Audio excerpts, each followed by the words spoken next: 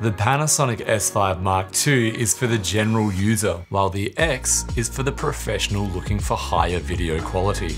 The X offers industry standard codecs to meet everybody's needs. But what actually is a codec? Well, it means encode and decode, or compress and decompress, and basically takes a large amount of data and compresses it into a smaller file size for a computer to then decompress it at a later time. Okay, so why is there so many different kinds of codecs? Well, the first thing to know is that no codec is the best. They all serve different purposes for different people's needs. For a long time, H.264 long-op was the most common codec, which was followed by the introduction of H.265 to deal with higher resolution videos as well as high dynamic range videos at the same bitrate.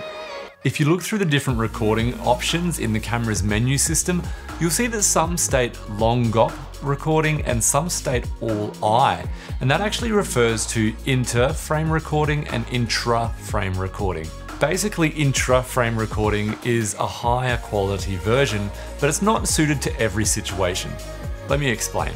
Inter-frame recording will look at a series of different frames, find out what's changing within that scene, and compress a series of frames based on that. Take this scene for example.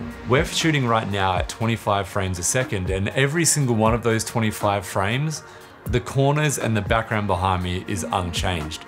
So there's not really a huge need to compress every single individual frame. Instead, what the camera is doing right now is finding out what's moving between those frames, being me, my hands, my mouth, and it compresses the information based on that, leaving the background unchanged, which makes it a great compression format for interviews or anything where there's not a lot of movement going on. Conversely, all-I or intra-frame compression actually looks at every single different frame, which makes it great for sports or anything action-packed and fast-moving, including camera movements.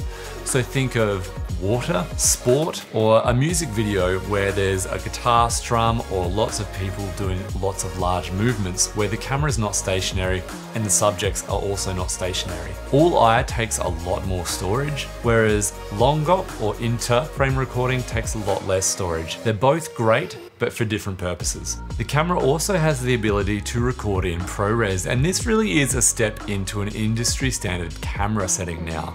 ProRes will generally be less CPU heavy on your computer, especially when we're talking about Mac.